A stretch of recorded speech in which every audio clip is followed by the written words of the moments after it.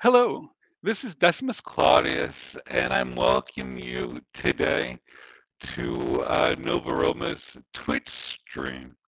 Uh, plebis Claudius Flavius Constantinus Aeneas Stilicho.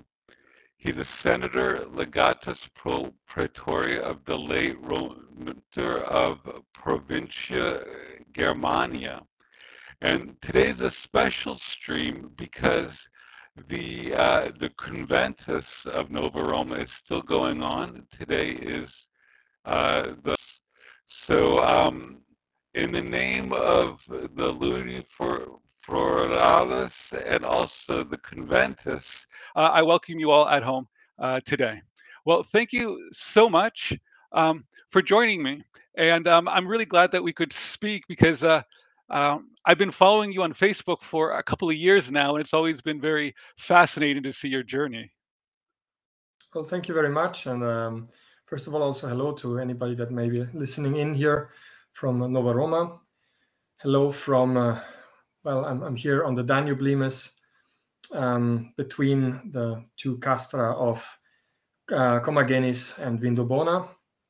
And yeah, just returned from Aquincum, from the Conventus, with a great time there. So looking forward to talk a little bit about that as well.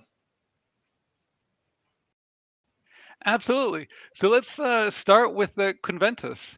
I know that in Nova Roma, it doesn't happen that frequently. I believe this is the 8th time in 25 years. So it was a pretty big gathering with a lot of people from various countries in Hungary. So obviously the Hungarians were pretty strong in terms of the members. So what was your impressions, and also what did you do each day? Well, there's a few things I want to pick up upon because I think they are quite important and show something that's very important to me personally within Nova Roma pretty neatly. So first of all, we had great times. I was already there with my girlfriend, actually, just during the week.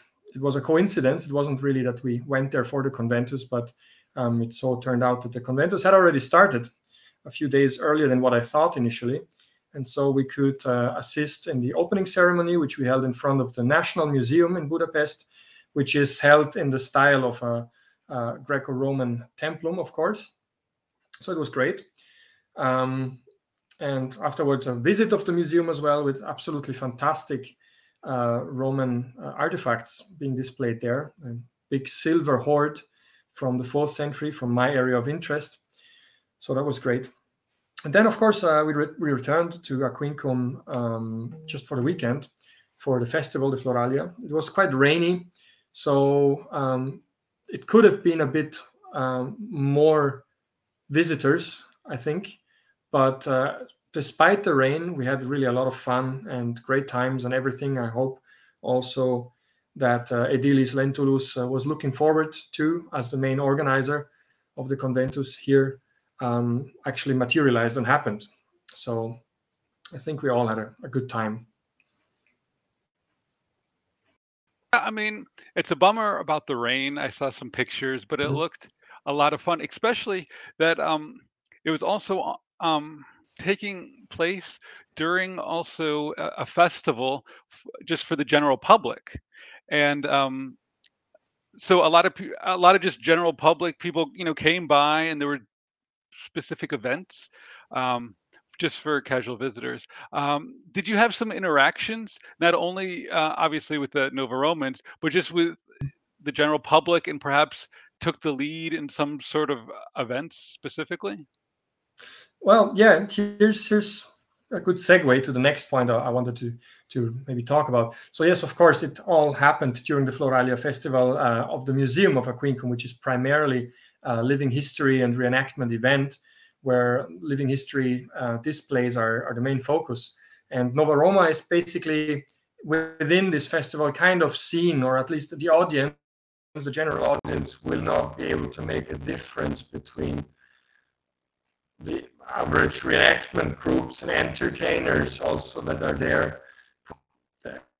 There is no physical, visible difference between that. So it's a couple of points now that I already said I wanted to talk about, which are very neat to illustrate concerning the relationship between living history reenactment and what Nova Roma does and what Nova Roma is. Because it's, frankly speaking, quite a complicated relationship for many people. It's not when you hear such proficient orators like Lentulus, for example, speak about the nature of it all, as he has really sourced it out on a deeper level. But for the average visitor or reenactor, it's quite complicated what Nova Roma is and why it is very present in living history and reenactment, but is not just living history and reenactment. So one of the things that's often been no place in terms of Nova Roma. So the wider province of Pannonia is possibly, now that might be a bias because I live here as well. I live actually in Noricum, but I'm just on the border to Pannonia, and mostly when I do it in Pannonia. Funny thing to mention is there was a lot of Nova Romans at Aquincum, at the Conventus, but I think an equal amount of new Nova Romans sprung into existence after or during this Conventus, as most of my legion joined as citizens. First of all, the Quaestor D, my reenactment legion, were just an affiliated legion, mainly through the work of Lentulus. Most of them decided to join and see the good. But that's a general dynamic. We see that a lot of people that join now are reenactors, are people dedication of its material culture rather than its spiritual nature or its language. So we have a really big influx of people that do like Roma, do live it by replicating its material culture and modes of life from Republican to the dominant eras. And I think because we have Carnuntum as one museum with reconstructed buildings, and also Aquincum with some reconstructed buildings in close proximity on the Danube, and we have a critical number of very active people, such as myself or as Lentulus, for example, and all the others around him and myself. This critical number just gathers more and more traction, more and more people. Since there's such a good infrastructure in place, geographical proximity, the history is very well alive, and we have this UNESCO World Heritage status on the Danube Limes now. And because there's a few really active and professional people involved, it just grows very rapidly and gathers a lot of momentum and gravity. So as the more gravity Nova Roma gathers here in Central Europe, and especially in Pannonia, the more Pannonia will be in the forefront and a center, and that's mostly around Aquincum or Carnuntum that this happens. So I think that's the main explanation of why the Hungarians, for example, or the Austrians, or the Slovaks, or the Czech, for that matter, are so present and visible now in Nova Roma, because of that interconnection with real life applications, with the real world, with reenactment, with things you can touch, see, and do not have to explain. Yeah, I mean, there is definitely a hardcore part of Nova Roma that are reenactors, and they go to many different events. Unfortunately, that's not been my experience personally, just because there's not really much of a scene in my area, to put it, broadly speaking. But I did purchase a toga and a tunic last year, so hopefully I will be able to be joining in some events in the future. I mean, I'm very bummed out about not being able to go to this Conventus, just because I was in a very difficult trip through Turkey just the week before, or less than a week before, to go to a lot of Roman places. and but that's a different story altogether. So I'm wondering, when you were in Budapest, were you speaking to others in German, perhaps in Latin, or even in Hungarian, or so how did that go? Well, it's a good question. My first name, my macro-national first name, my real first name is Geza, which is a Hungarian first name, of course. But I don't speak any Hungarian. I think the last person in my family that spoke Hungarian was my great-grandmother. And that was still in Austro-Hungarian imperial times. So many Hungarians are misled when they know my first name, or I get introduced to them with my first name, are misled to think that I would speak in Hungarian to them, just to the big surprise that a man called Geza, which is an archetypal Hungarian name, does not know a word of Hungarian. So unfortunately, the only thing I can say is thank you, Köszönöm, and that's it. Otherwise, mostly English, of course, because my own legion is comprised of various Pannonians that speak mostly Slovak. So English is mostly our language of communication. Of course, in Budapest, you would find many people that would speak German as well, either because they just are on a visit from Austria or from Germany, or because they work in Austria or Germany.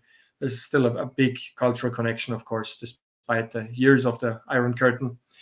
And yeah, you hear all sorts of languages. So it feels quite Roman in that sense, because you hear Slovak, you hear Hungarian, you hear Ukrainian, you hear Polish, you hear Austrian, German, English, French. So it was quite international.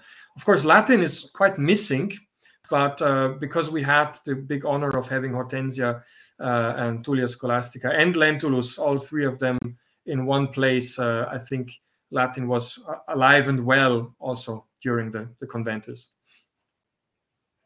Does it normally happen, for instance, the various reenactments you go, that people actually do speak in Latin? Because, for instance, I've seen pictures of you in Rome, but I presume that even at those events, the Italians just speak in Italian, right? Absolutely. So, well, we have to differentiate always. The circles in reenactment that I'm mostly familiar with are, of course, the dominant reenactment circles, and they operate very, very differently. It's a very different scene with a very different character and spirit than the Principate or the Republican reenactment. And maybe we will talk about that a bit later, because it has some bearings on Nova Roma as well. It does, in fact, interact quite strongly over the past few years. So in our late antique circles, we do have some, I think, a disproportionate amount of people that are familiar, at least to a degree, with Latin and also with Greek, ancient Greek, because we have a strong leaning towards early Christian reenactment.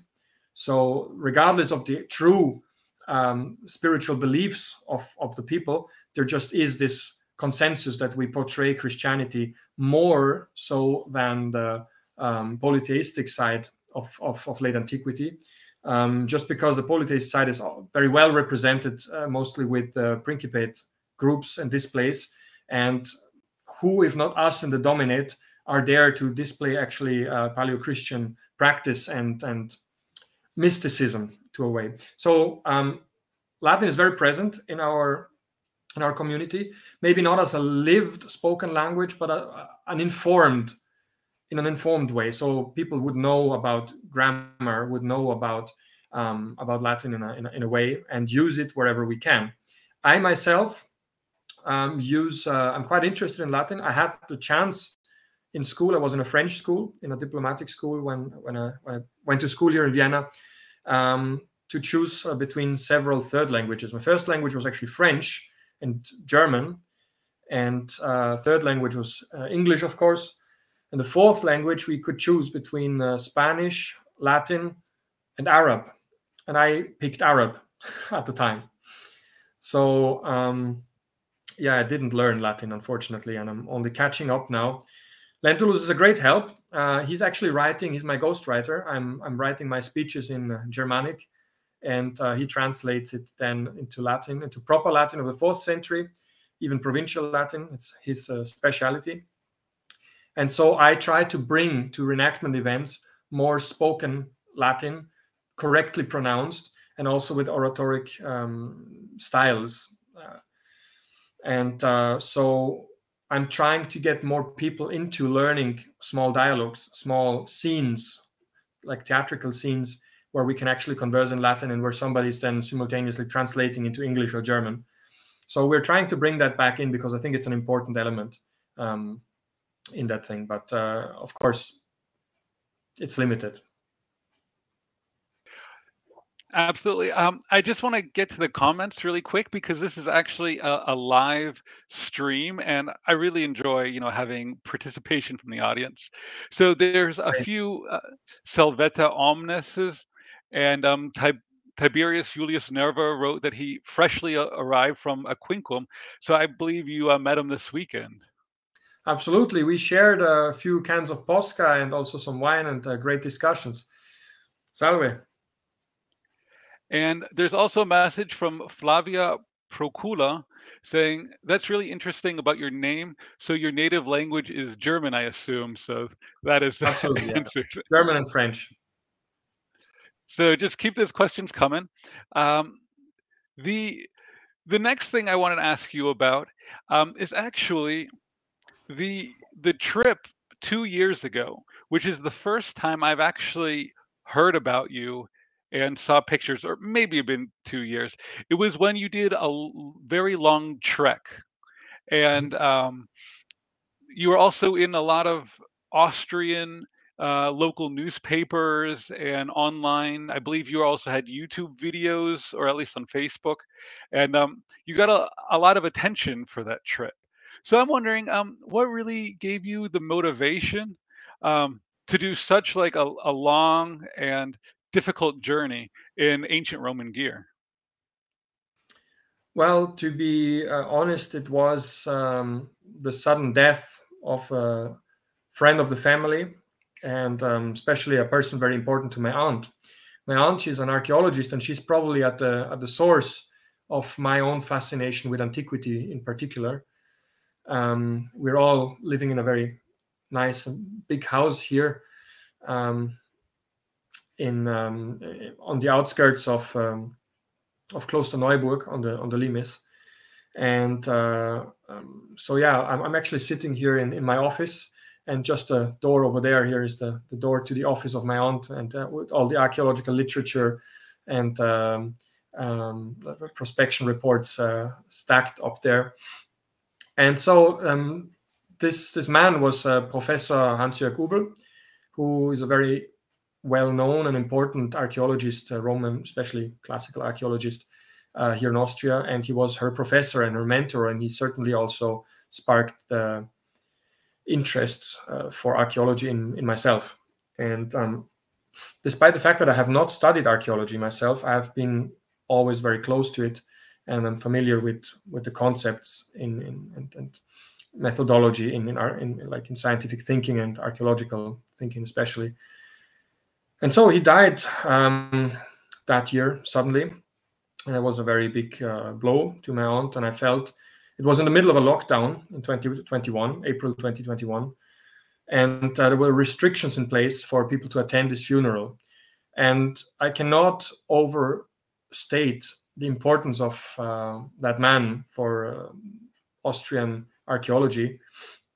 Yet he was never the one to seek the limelight or to be exposed to the light that he actually deserved.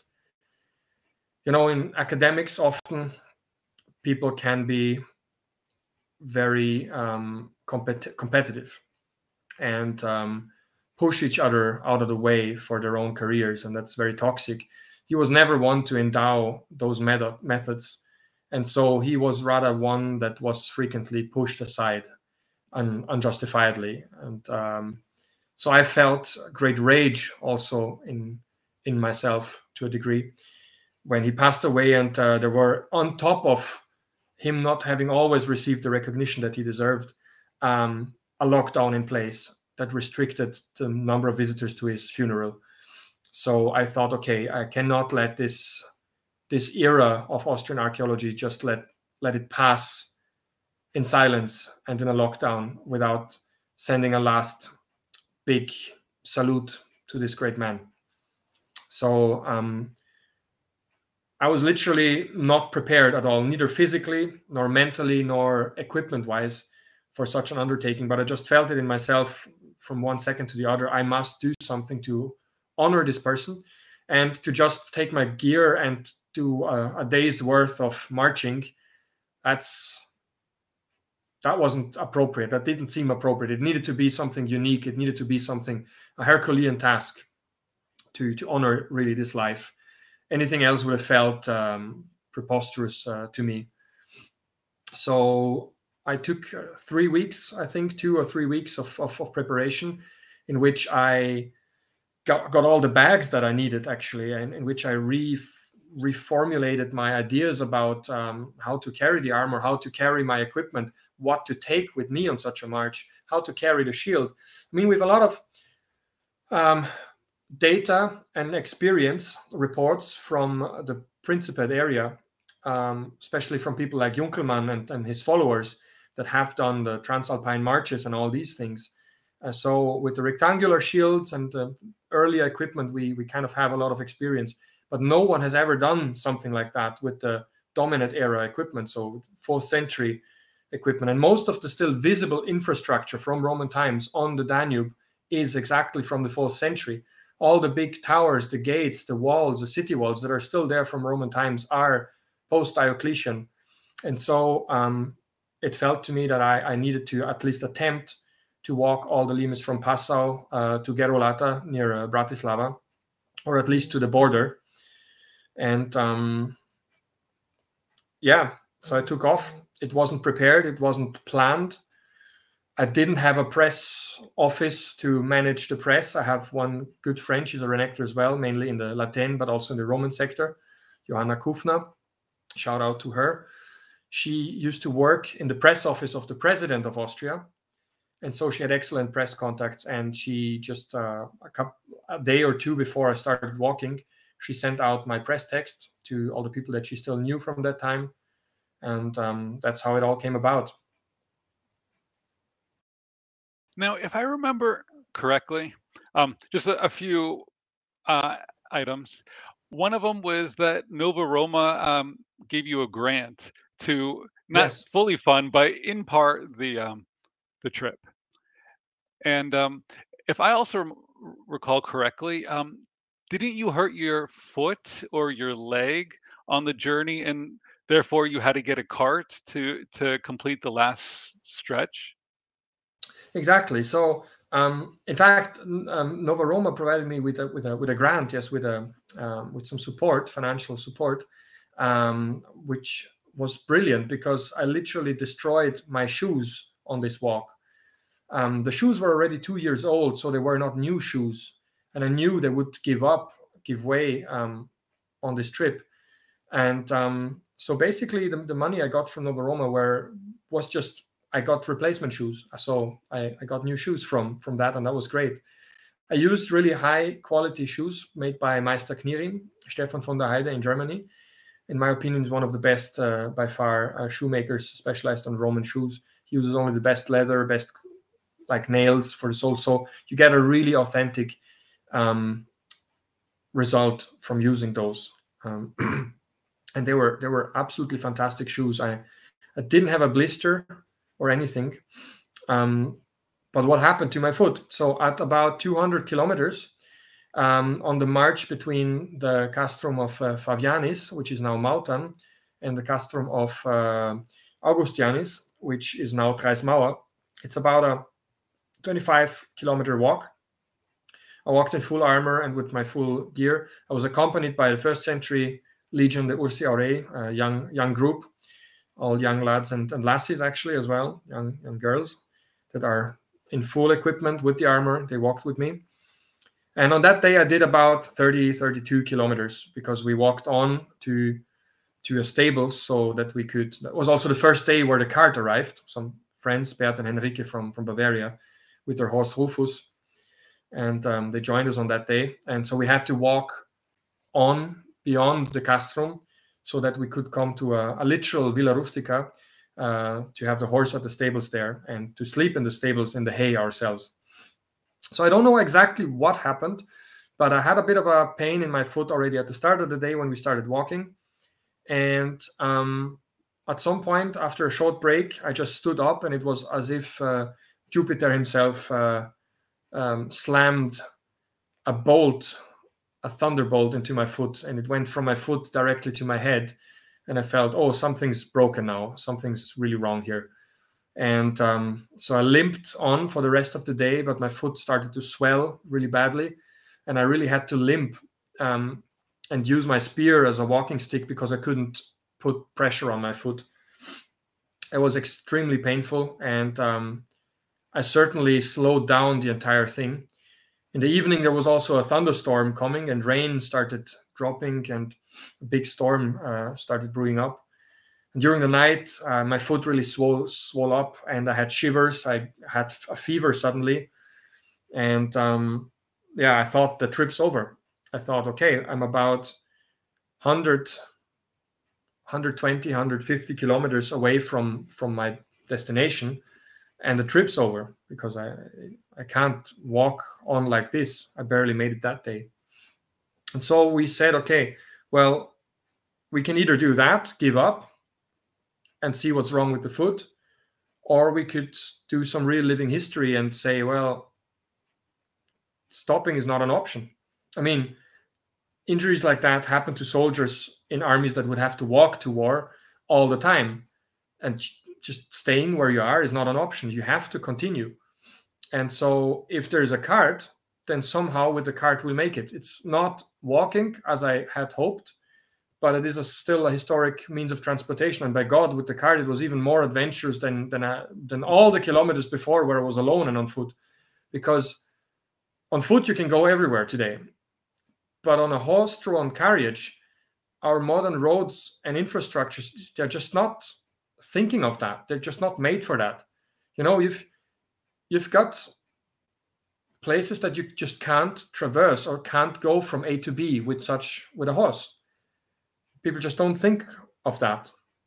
So we ran into choices like either we go on the highway, which is forbidden, or we have to go on a path which is constantly blocked or closed because they don't want bicycle riders there, or they don't want cars to drive there. And suddenly you find yourself having to break up some of the barriers or cut some holes into fences just to get through because there's not an option to stop. So we really experienced a clash between contemporary modernity and historic modes of transport, and we just wouldn't accept modernity's barriers. That's one of the most impressive experiences for me in that journey, that we just said, look, it is a thousands and thousands of year-old right of humanity to use nature's given historic means of transportation, which is walking and riding and driving with a horse-drawn cart. If we refuse, especially in today's day and age where we want to change our energy consumption, if we refuse to take cars or bicycles, we're almost screwed. So we said, no, the people that designed those roads just didn't think that there would be people that would need to travel in that historic way. That's why they closed them. We said, well, we don't accept this closure because it's not thoughtful. You need to still allow historic means of transportation. They need to have a place in today's world as well. Because if everything breaks down our entire civilization, that's the only thing we still have that we revert to. And we can see that in war zones, for example, where stuff gets broken and does break down. That's the things that will stay. And we need to be able to use them at any moment. In Austria, could you go on a horse-drawn carriage, for instance, on local roads? Or, I mean, obviously, yeah, you can. You have restrictions on, larger roads that are more traveled, but I mean, I'm not sure if, for instance, like a Bundesstraße, which isn't quite a highway, but still a fast road, or local roads, like what you're allowed to use and what not. You would be allowed to use those, of course, but there's dangers involved because not every horse is fine with walking on such a road. And also when you have a historic cart, you have to think it's still considered a car in a way, and historic carts are just prone to breaking after a certain point. You know, modern carts don't necessarily have the same risk of losing a wheel or breaking. And in fact, in Vienna, because the horse got afraid, he backed up and bumped with the cart into one of those concrete obstacles and damaged one of the wheels. And the wheel, that led also to the fact that after 3 days, 2.5 days that I was sitting on the cart, we couldn't sit on the cart anymore because one of the wheels was so damaged that it started wobbling, and it was only a matter of time till it would break off. So from that moment on, being on roads with traffic was not an option for us either anymore. We could still use the cart to transport our camp equipment. I could put off my armor so that I would have less strain on my feet. I was still carrying my helmet and my weapons. I left the shield on the cart. I had my armor on the cart and also my other equipment on the cart. But I was walking then from Vienna on. So from Vienna to Bratislava, I was back on foot. I had to be. The cart wouldn't be able to carry me anymore. Wow, I mean, such an amazing experience. What happened at the end? Did you have like a very climatic finish of this trip, or was it anticlimactic? Well, there's always, in every finish there's both, I would say. In every finish there's both. It was certainly very climactic when we arrived at Carnuntum. Carnuntum kind of felt like the first end of the trip, although it's still a day and a half's walk away from Bratislava. It's quite close with a car, but like it's still a day away by walk from Gerolata. And but that's the station where Bert and Henrique and the horse Rufus would leave me. That's where they packed up everything and packed their things and went back to Bavaria. So from that day on, for the last leg of the journey, I was again on foot and without the cart.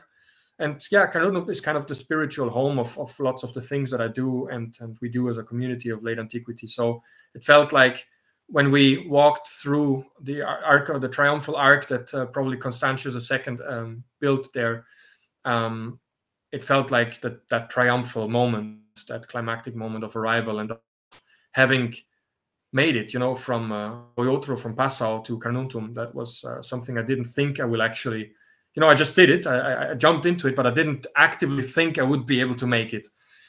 Especially when the foot broke, that seemed like it won't happen. So that was a very emotional moment. The day after was very quiet. I had several people, my girlfriend and a friend of hers, and also a good friend from my legion, from the Quarto Decimani, Hugo. He came also from Bratislava and walked with us. The day before, my other good friend from the Quarto Decimani, Peter Hitzak, he walked with us.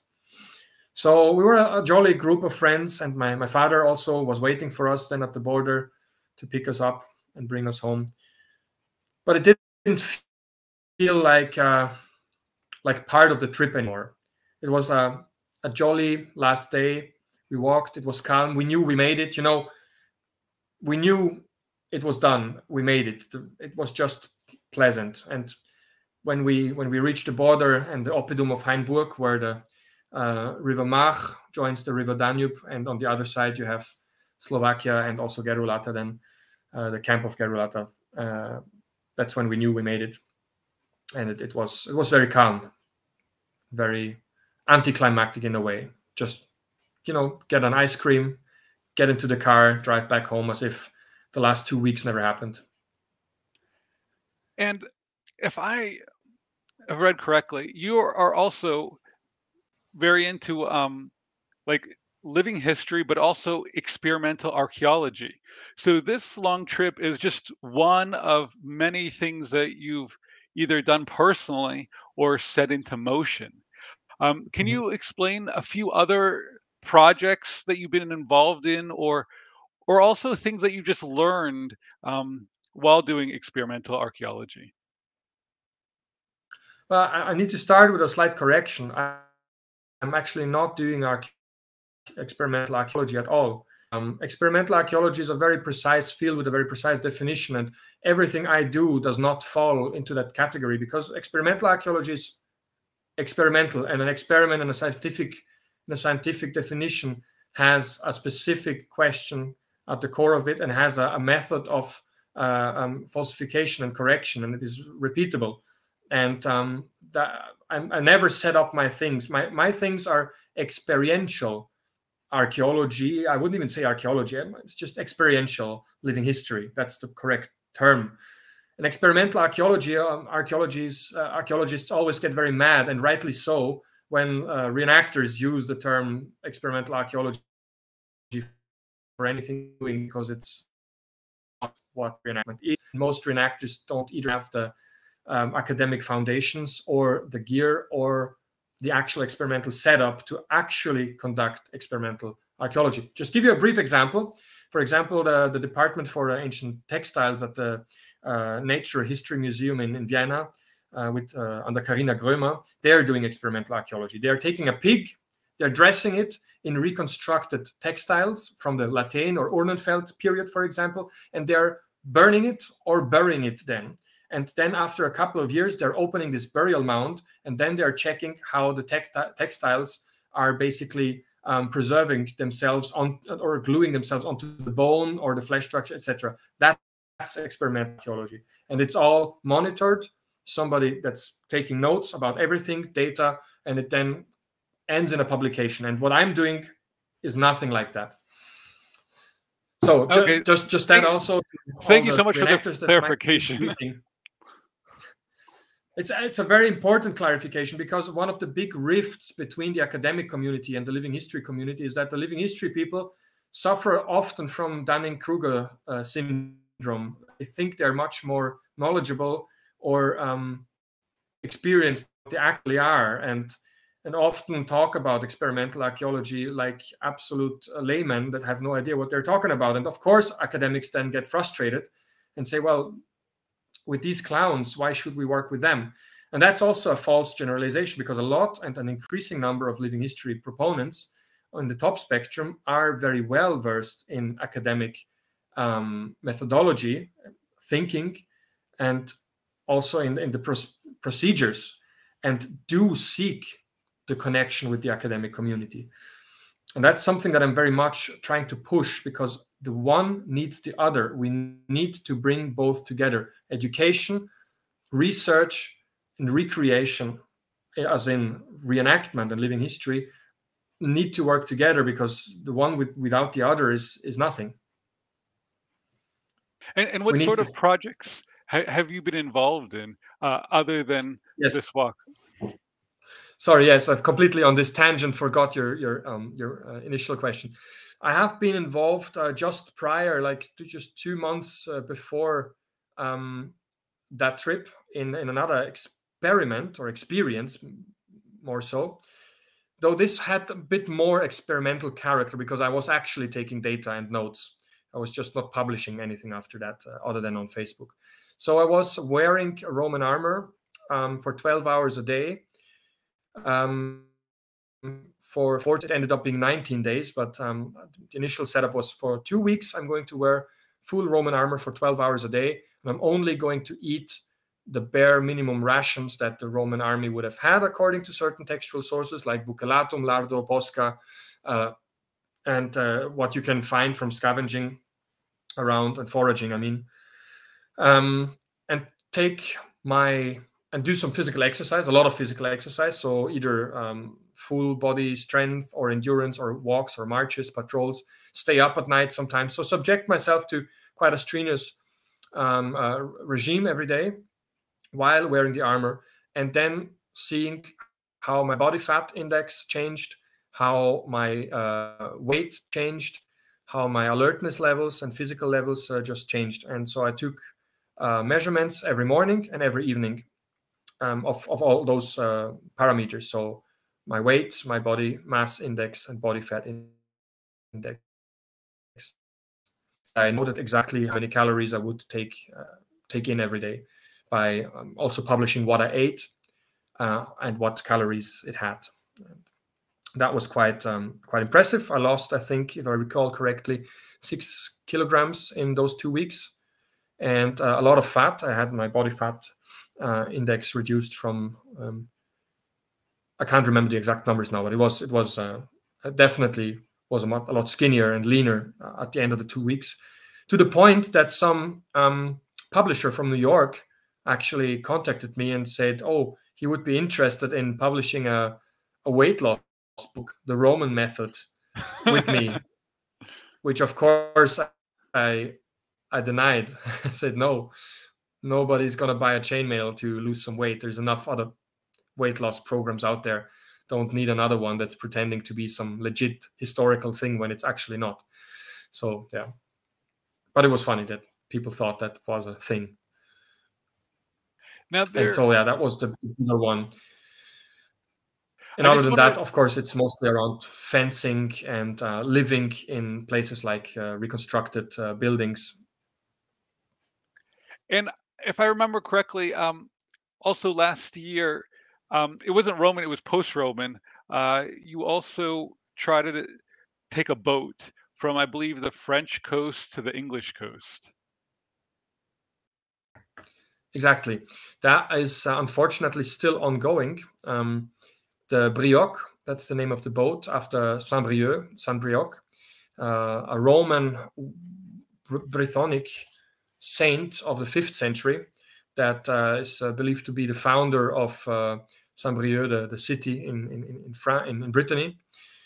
And so in the 80s or 90s, I think the city had one of those curraghs reconstructed, so a leather boat from the 5th century, with which those monks from the British Isles would be sailing around and going from Ireland to Britain to the Shetlands to Iceland even, and if we believe the voyage of the voyage of St. Brendan, then even to the States, to America or wherever he went. And so they had one of those ships reconstructed, and it was in a museum for a long time. And then reenactment associations, the Soudardet, which is the Breton name for the soldiers, and the Guard à Node, which is the coast guards in Breton, have taken on the ship and have propped it up again, repaired it, refurbished it, and actually made it more authentic by exchanging really every single detail that is modern on it, or that was a compromise. And their project is to sail from Brittany via the coast of Cornwall, up Wales, up to Scotland and into Loch Ness, have the boat there over winter and sail back the next year. So that should have happened for the first time in 2021, but it got delayed to 2022. 2022, I finally got the invitation to be part of the crew and to go over. So I went over, and the ship wasn't ready yet. And then winds were not good. And if we hadn't sailed by the start of August, the winds in Scotland wouldn't be feasible at that time for us, so with such a historic ship. So it ended up not having been ready. I had to go back to Galicia, actually, to play some concerts with my band, with my folk band. And yeah, the ship never sailed last year, except for in Breton waters. And I was mainly part of the team refurbishing the ship, making the new sails by hand, sewing them, making new oars for the ship by hand. And I lived in Brittany, basically, just having 2 tunics with me, 2 hand-woven Roman tunics and a pair of sandals. I lived for a month there and worked on the ship. It was a great experience. Sounds amazing. I want to jump in the chat because I'm very grateful for all the people that are contributing. And let me just read off a few of the messages. Tiberius Julius Nerva wrote, "Salve, mein Freund." And Flavia Procula wrote, "I was trained as an archaeologist too, and an art historian, and I know how that is really a gateway drug, so to speak. I'm very sorry about your family friend. And also, you're so right about the average academic atmosphere. It's very toxic." Lentulus joined the chat. He wrote salve. Hortensia Faustina also wrote salve. And then Lentulus wrote, "We are 12 Nova Roman citizens at the Conventus closing dinner. We send our greetings, all waving." And Hortensia Faustina waves too. So, I mean, I'm very glad that you were able to attend the Conventus for at least a few days. I mean, today's the last day, but also you were there for for very important days. And I also saw some pictures of you in the museum there in Budapest. You mentioned that that's where it kicked off, but you really enjoyed the museum, right? I found it like a very world-class museum with excellent items there. Totally. Especially now for the Roman period and for late antiquity, it is one of the most astonishing museums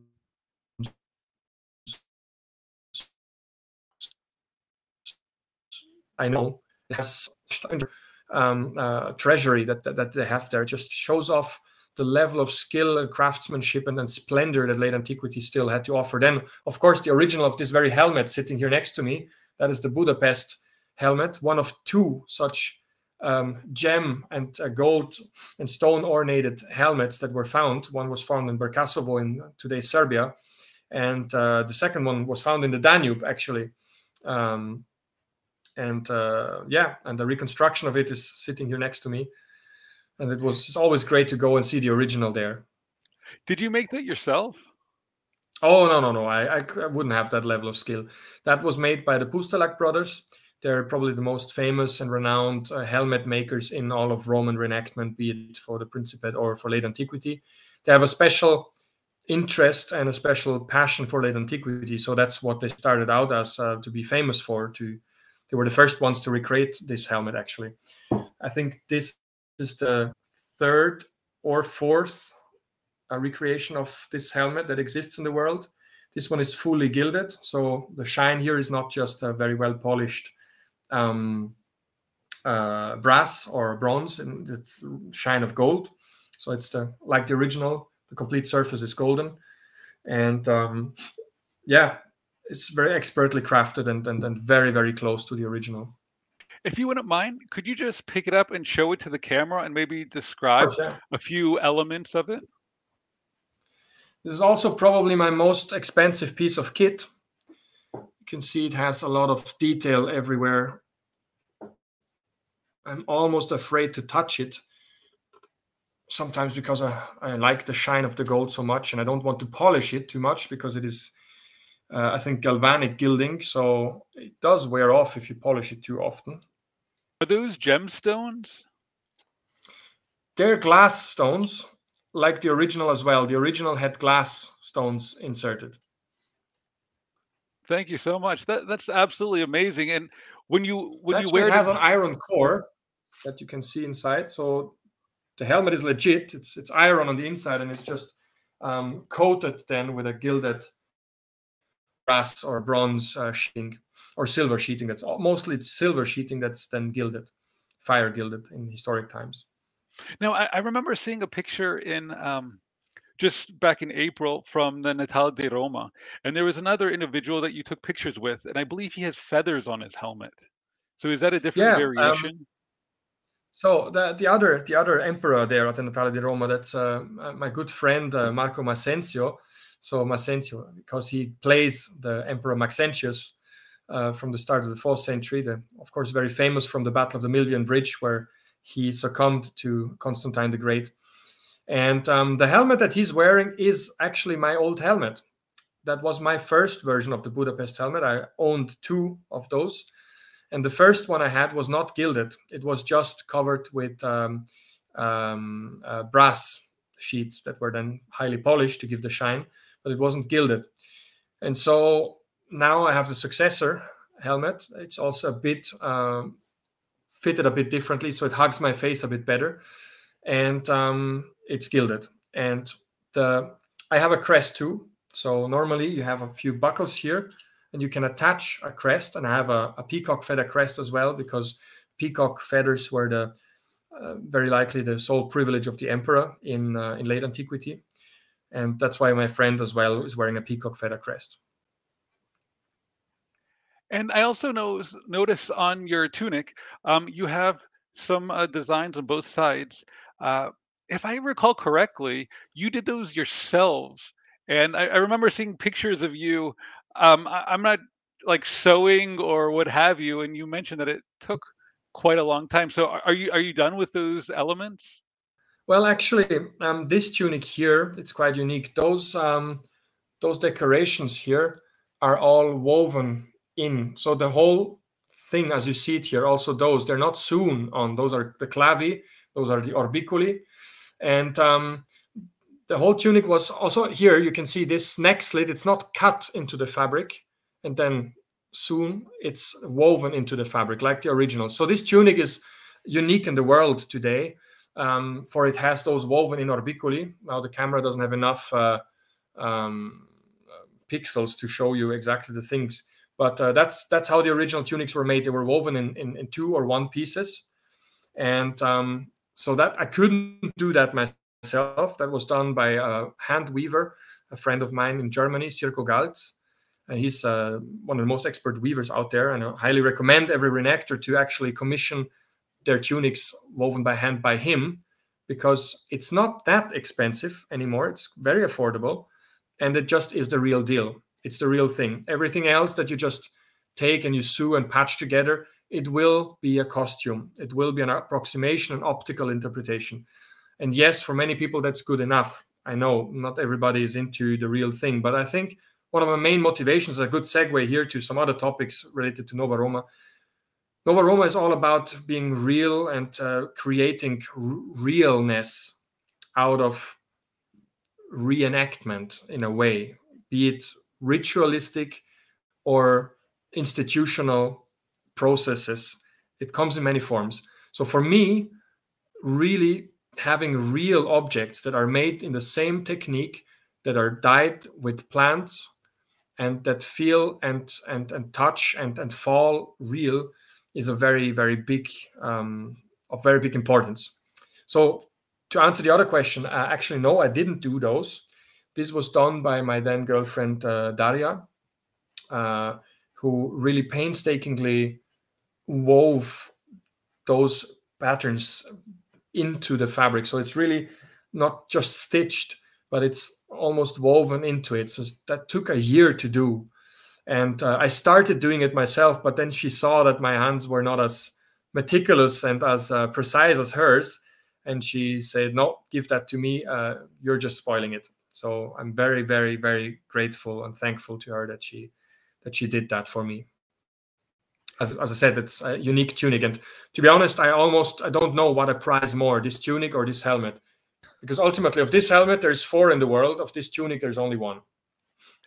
Not to go into specifics, but you must have spent considerable time, money, and effort into your passion, into creating clothing or accessories or armor. I mean, just in terms of items, could you just briefly go through how many things that you created by your own hand? Oh, we would be here for a long time if I went through everything. So I will just give you some categories of. I made some shoes. I made, like most of my clothing, the ones that's not hand woven. So or where the fabric is hand woven, but just as a sheet, and then I just cut it out. So my trousers, 5 or 6 pair of trousers, a dozen of tunics.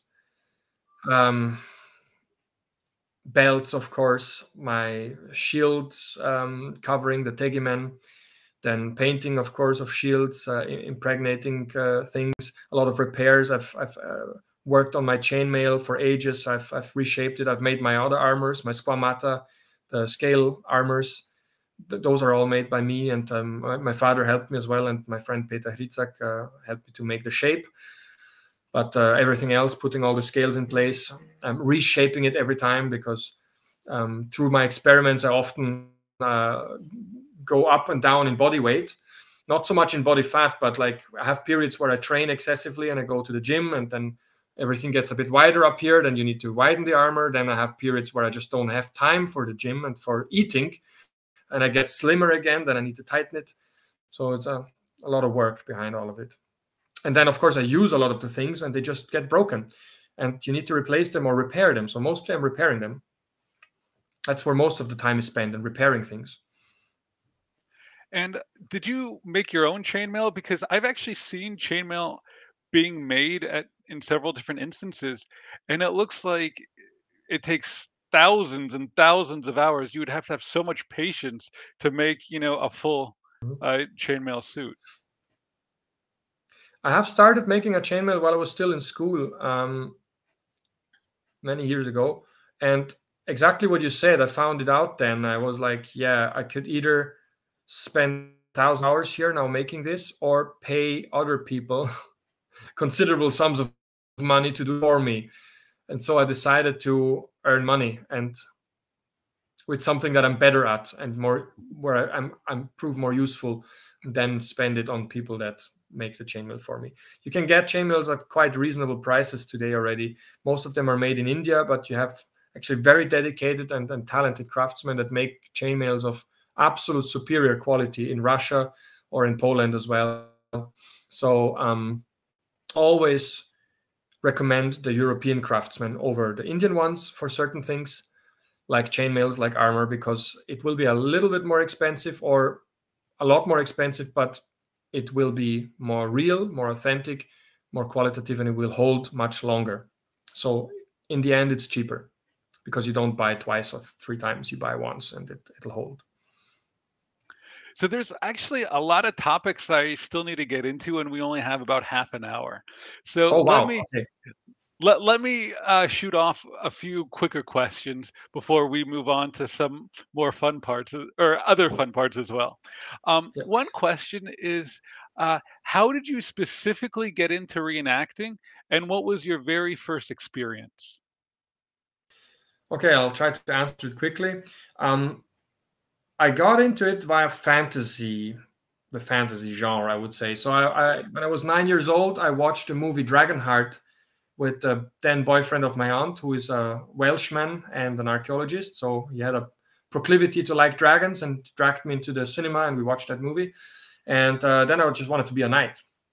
And so I fell into the whole King Arthur thing. I really read everything about King Arthur and the Round Table. And then at some point, when you're trying to research the historic truth behind it, or the historic era, you find the late Roman Empire, and you find people like Constantine the Great or Valentinian or Julian the Apostate, and you find out that, oh, well, those people are actually real, and they're even much cooler than King Arthur, and they're real life people that you can prove and see what they did. So then I became a huge fan of Constantine the Great and started doing everything in to do some late Roman reenactment. Also because I'm close to Carnuntum. I live an hour away from Carnuntum, and it's building reconstructions from the early 4th century there. So it just made total sense to get into that. And your very first experience? My very first, I couldn't say my very first experience really, because it slowly morphed into, as a child already, dressing up, and my dressing up got more and more elaborate and more authentic-ish in a way. And so I was a reenactor bit by bit, I would say. Probably the first thing was when I joined a Latin B Celtic reenactment group here in Austria, the Boi Pannonia, which I'm still a part of, and then we're really good friends. I'm just not spending much time on Celtic reenactment anymore. And they brought me really into the whole thing on a higher level. So, and it was a small private event. We just gathered somewhere and had a little camp and exchanged on reenactment things. And so it wasn't something grand. In late Roman, or in Roman reenactment terms, it was something very grand. It was in 2013 when I joined the big event in Marle in France, in the Merovingian museum there.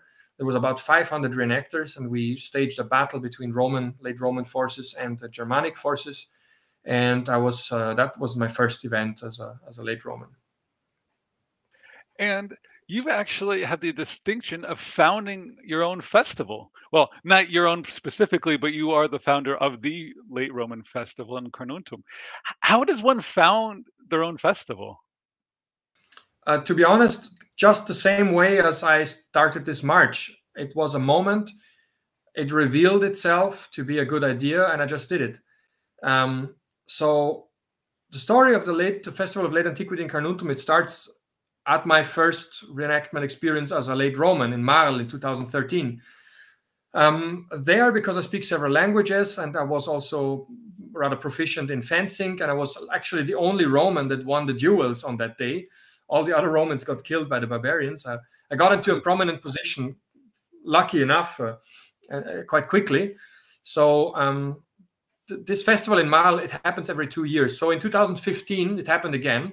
And so it means I had 2 years time in between to really upgrade my equipment and to also brush up on my fencing skills. So in 2015, I came back and I was asked to be the personal protector and commander of the central ala of the Roman army on the battlefield. So this personal protector of the commander of the Roman army, a good friend of mine, Benjamin Francard, an excellent reenactor. So I was again the only Roman that won the duels on both days, Saturday and Sunday. And then in quite a spectacular fashion, the man I was beating was much more muscly, much heavier than me, and had much more battle experience than me. So I think that Hollywood-esque entry, something they wanted to see. You know, I had the right age, I had the right speech, I had the right equipment, and I was the right guy at the right time to get the trust of literally the entire scene that was present there. And they said, well, this is so great here, but we would love one day if we could do a specifically late Roman event at Carnuntum, because it's the only place in the world where you have those buildings from the 4th century so faithfully reconstructed, and where you can really live that time in a way.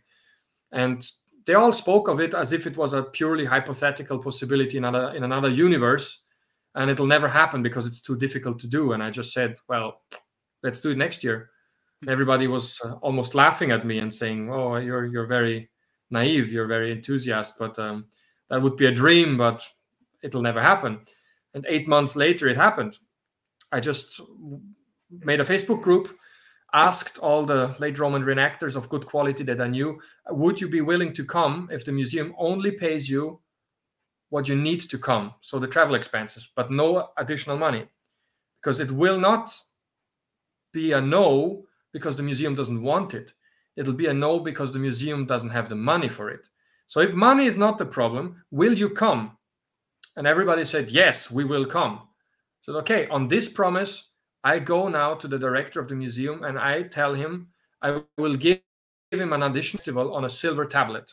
That's literally the words I used. I said to the director, I can give you a high quality, late antiquity only festival that will be unique in the world, and I give it to you on a silver tablet because we don't need more than 6,000 euros for it. And he said, well, 6,000 euros, that's nothing. Here, have it. Let's do it. Let's try it. So I'm very thankful for the openness of the director, of Markus Wachter. And literally 8 months after the idea was first conceived at Marl, we just did it, and it was a huge success. And it was a huge success ever since. Absolutely amazing. I mean, I'm very fascinated when people really take the initiative in ancient Roman items like that. And also, we're going to get into a big initiative that you've taken in just a moment. Tiberius Julius Nerva just wrote in the chat, what are your plans for the future, for the near and also for the far future? Just in terms of reenacting. Oh, that's also a topic you've asked. So, very brief answer. I want to stabilize and even expand the Festival of Late Antiquity in Carnuntum, but I want to also expand late antiquity festivals throughout Europe. So I want to create more legions. I've started to create legions mainly throughout Eastern Europe via EU projects like Living Danube Limes, etc., or to create them to help people that have already a leaning towards late Roman reenactment, or help people find late Roman reenactment and then integrate them. So I use the sentence, I levy legions left and right. So I want to levy more legions also outside of Europe. We're now doing that in the United States, but also especially in Northern Africa and in the Levant, because that is part of the Roman sphere. Rome is not just Europe. We're often forgetting that. So I have great plans for countries like Egypt, like Tunisia, Morocco, Algeria, Lebanon, of course, Syria as well. We want to find people there that want to celebrate their Roman heritage together with us, and we want to expand on those places. Turkey as well, of course. And I want to create a consistorium. So that is an administration for the late Roman scene. That is basically should be the blueprint for how to organize the late Roman Empire of reenactment in the future. And I want to be more active in Nova Roma in terms of shaping what it can become and be as an institutional body, or as an institution that houses institutional bodies. For example, like a quality certification for different reenactment levels as a service, not as a prerequisite. But if a group, for example, wants to get a Nova Roman certification of quality, and there's different levels of quality that can be certified, then a group can come and can get that. And to work on having this sort of certification curriculum also recognized by academic institutions or by clients of reenacting groups like municipalities or museums, so that they can reference to Nova Roma, for example, for a really guided quality certification on the groups that they're hiring, because we do have a massive problem with inaccuracies and reenactorisms in living history community. And this problem needs to be addressed. And I think Nova Roma can be that tool that was missing so far to address that. And in the near future, what sort of events and items do you have on the agenda for this year, for instance? This year, I'm mainly occupied, of course, with setting up of my company that produces the Posca, Legio Posca. So we're present at several events almost every weekend now. Next weekend, there's the gladiatorial games in Carnuntum. Then we are also present in Italy at the Romans Langobardorum, the 6th century late antiquity festival. We're also present in other festivals in Germany, in Bulgaria, in Austria, of course, in Hungary, Slovenia, Slovakia, and then hopefully also in France. And we're working also on all the other countries. And so mainly I'm there to promote, of course, the drink, because this drink should become a financial tool for everything Roman and archaeology, something like a Red Bull, but for us living history and history fans and enthusiasts and for archaeology. Definitely. And since the segue was made, let me show the audience what I have here. So 2 cans of Posca. I do have to say that I love the coloring. It's a very dark, deep red, and the tops are almost gold. Not quite, but almost. And it's amazing to look at. So it says SPQR, and then you have Legio, and then you also have the she-wolf with Remus and Romulus. So it's a very appealing can, and you could tell that you put in a lot of effort to make this. I mean, obviously, for it to be sold, I mean, you have to go beyond just having a concept, but you also have to, have the facilities and the permissions to do everything. So could you quickly just go through the steps of how you originally got the idea to having a prototype and testing, to how you got to the position where you are today, where you actually sell this at different events? Oh, another hard question. So basically, I started drinking Posca and making Posca during this 14 to 19 days experiment with the armor, where I was wearing the armor 12 hours a day, because that's what was written in the sources. The soldiers drink vinegar, Posca, for 2 days, and on the 3rd day, they get a ration of wine. So I was doing that. I was following that. And so I looked up several YouTube channels and PDFs and websites that were talking about how to make Posca. And there's recipes about how to make Posca online. And I followed them, and the thing was undrinkable. Literally, it was disgusting. And then I researched some more, and I said, where do these measurement units for the Posca come from? Literally, they come out of thin air. There is absolutely no historic record of how the proportions of the Posca mix are. Those were made up by people in the 20th century. And everybody treats those measurements as if they are given to us by Apicius himself, which is absolutely not true. We know what is in a Posca. We know that it can be different things. we know that the main component is, of course, water and vinegar, but we don't know in which proportions to mix it. So I started mixing it so that it actually tastes good, because that was the thing I was going to drink after really hard days for the rest of for the better time of two weeks. So it better be tasting good, and I take it on with me on marches, and I really, it needs to not make me gag. It needs to be good. And I think it was the most popular non-alcoholic drink in antiquity in Rome.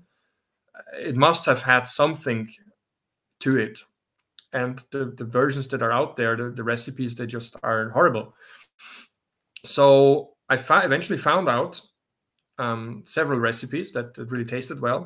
And after this whole experiment, I never thought about commercializing it, because I thought, well, it tastes well to me. I got used to it, but still, it's not a product for the wide market, because it has vinegar inside and it is an intense taste.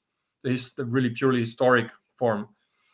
But one day, because I got so used to the taste of Posca, and it's really an interesting taste, I said to myself, long after I had done my marches and everything, well, not long, but like after I'd done the march, I'll try to mix it for me again, just because I didn't have anything else to drink. And I found I had no honey in the house. There was just a jar with agave syrup as a sweetener. So I used the agave syrup. I used a special type of vinegar that I just found the other day before, biological one. And then I put the whole thing into the soda stream to add some CO2. And the result tasted amazingly good. And I thought, wow, this is a Posca that could be appealing to 21st century people. And that's when the idea immediately came to me. This needs to be commercialized, because it's a good drink. It's actually a good drink. It's healthy. It's super simple. There's no stabilizers and emulators and whatnot in it. It's just really 4 ingredients. And it has one of the most powerful background stories of any drink, more powerful than Coca-Cola. So, like, I didn't have to invent anything. I didn't have to come up with a clever marketing strategy. Rome has done all that for me. Even the can. Everybody is congratulating us on the can design. And I say, don't congratulate us. Congratulate the Romans, because we didn't do anything there. Just use Roman iconography, Roman language of power, of symbols. That's all. Rome is selling this can, not me. So yeah, that's how it came about. And I had to obviously find money, because it's not cheap to make these things. I had to find out a load of things about safety regulations for food, all the laws. I mean, I'm not born as a drink manufacturer at all. So I had to familiarize myself with all of that. And I had 2 friends, one friend from school, Patrick Mauer, and my cousin, Tobias. We're the same age. We're born almost at the same time. And we're always best friends. So I convinced the 2 of that. The 2 of them are absolutely not into Roman history or into Rome. That's not their thing. But when I gave them a first presentation and pitch about the idea, they were immediately on board. They said that this could really work. And gladly, they have more money than me. So we could start the company and start with the first production. So we produced, after 1 year of research, of experimenting and of testing, and we had a small test series of 1,000 cans that we could produce. Those are the prototypes.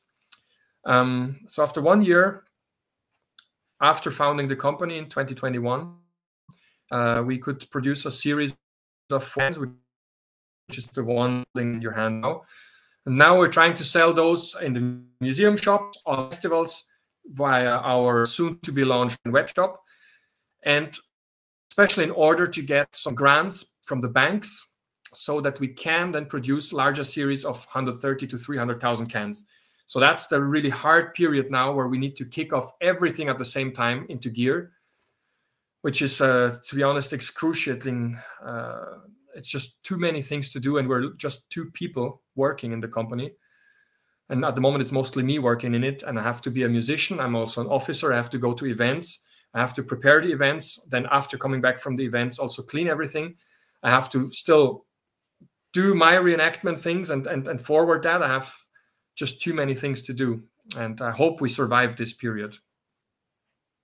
Just out of curiosity, was it easy to find like a bottling facility that would actually produce this on an industrial scale for you?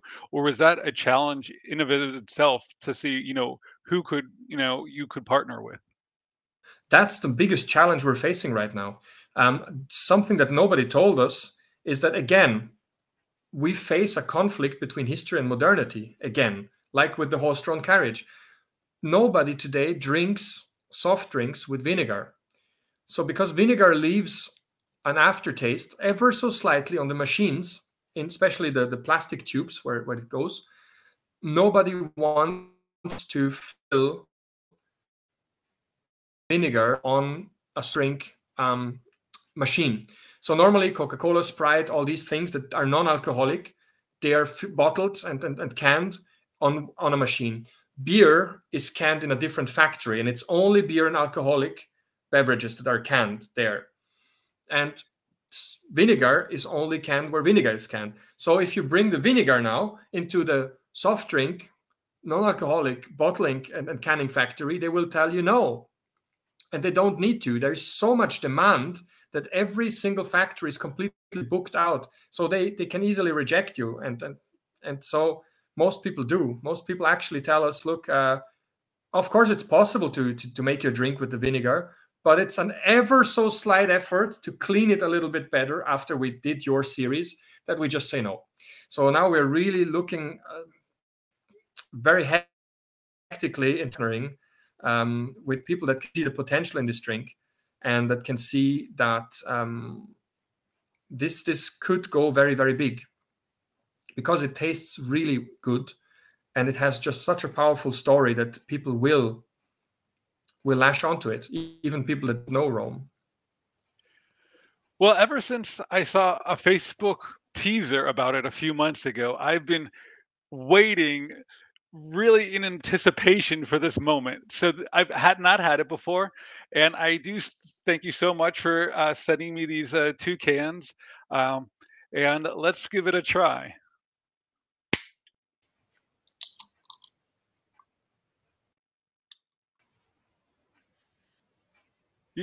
I mean, you can notice the vinegar just smelling it. Yep. But then take a second smell after the first one, and you won't. And most people say they don't taste the vinegar actually that much when they're actually drinking it. It's more of a fruity and sweet taste. Absolutely true. I do have to say that you smell the vinegar, you taste it for a second, and then uh, absolutely. So you mentioned that you have agave in there, and it actually is a very smooth finish. I was thinking that it would have had a more of a kick to it, but I guess you didn't use that much vinegar, and obviously the agave smoothens out the sharpness of the vinegar. So it's actually really That's good. it, yeah.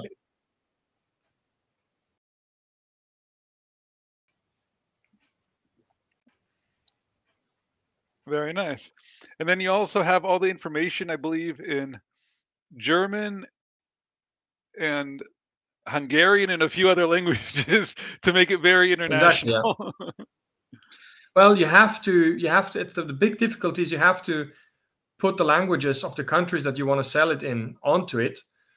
And that's not the only thing. So we had to pick a few languages, a few countries. So we have France, Italy, Austria, Hungary, that are the main places where we want to start selling this series, or where we can sell this series.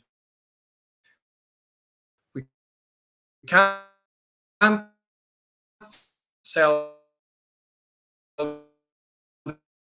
this.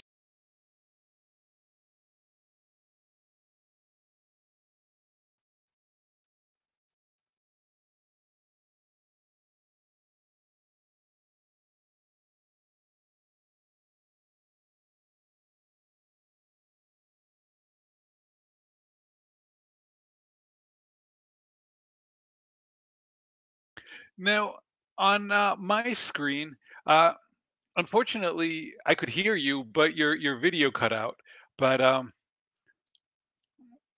like I said, I can still hear you. So let's continue, and hopefully your video will pop back up. We don't have that much. I could hear you, but I just don't see you. So it happens sometimes, with connection issues or also with Twitch because we are live streaming, so it happens sometimes. Now, Tiberius Julius Nerva just wrote in the chat. For me, Posca is like a Sprite, but much, much better. And that's actually a very valid comparison to Sprite.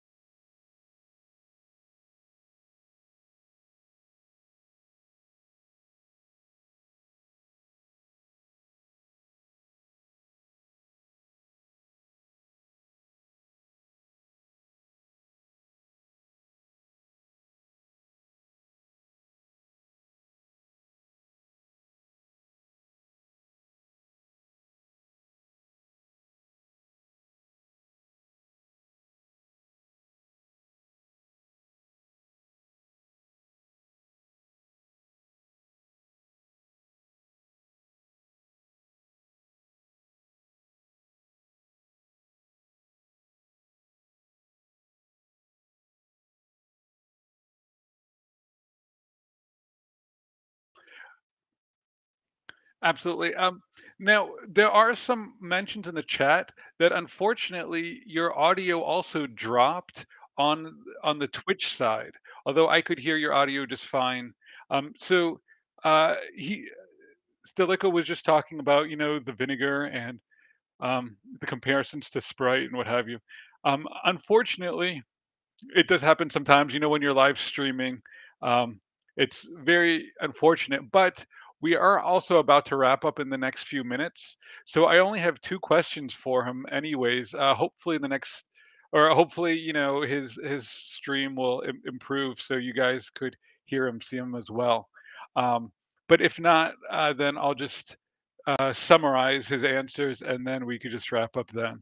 Um, one of the questions I had is, um, when do you expect Posca to be sold in, for instance, the US or in Asia or Australia?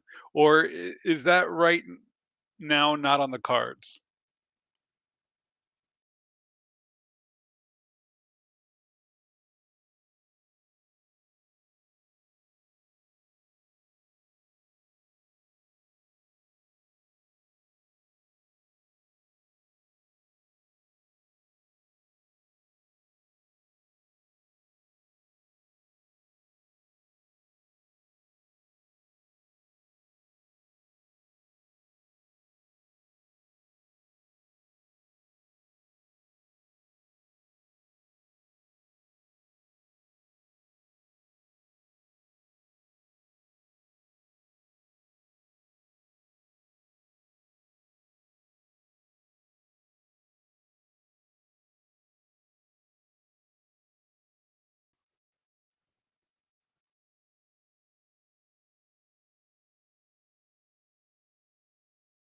Sure.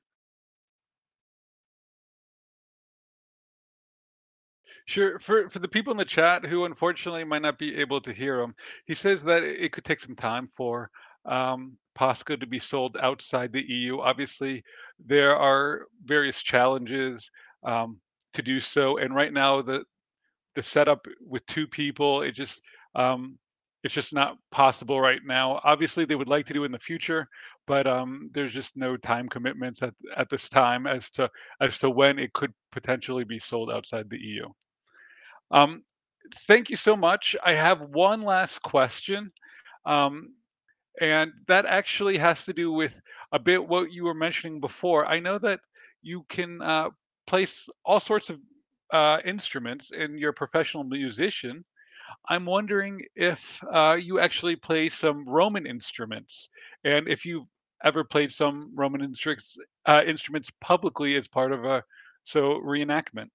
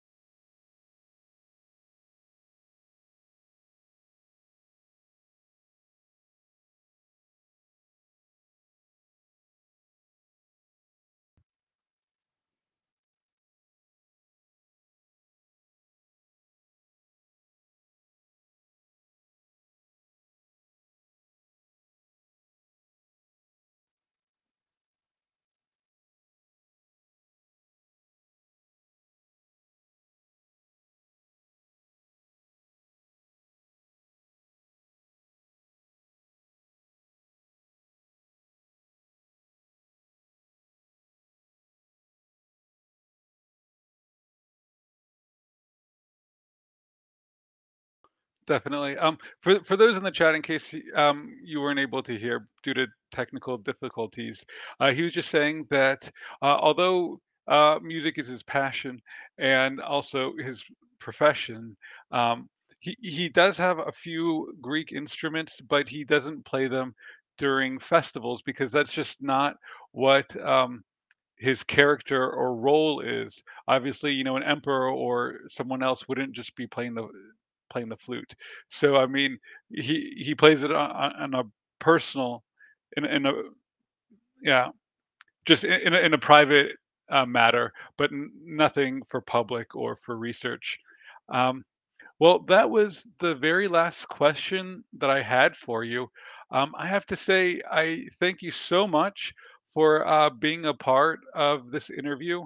I definitely hope that the connection improved at the end there, and I've had so much fun. It's been fascinating speaking with you. I mean, for about 2 years, I've followed you on Facebook and seeing all your adventures. So it's definitely nice to finally interact with you and hear your voice.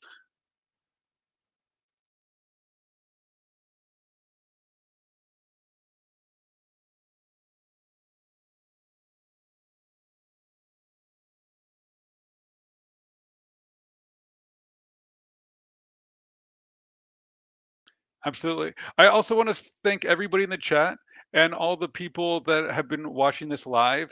We're definitely gonna uh, make this available for people that watch it in the future because obviously not everybody could make the time right now to watch it live, including, for instance, um, in Europe it's dinner time and they have the final dinner at Conventus at the Conventus, which this stream is partially dedicated to. Also, current Ludi at this time. So so thank you so much. Thank you for the just for your attention and your time, both you personally, Stilicho, and also for the p- the audience at home. And I hope everybody has a great day. And definitely check this out. I believe the social media sites have just come online, so people could read more about it. And with that, I have to say salvete to all of you. Have a great day.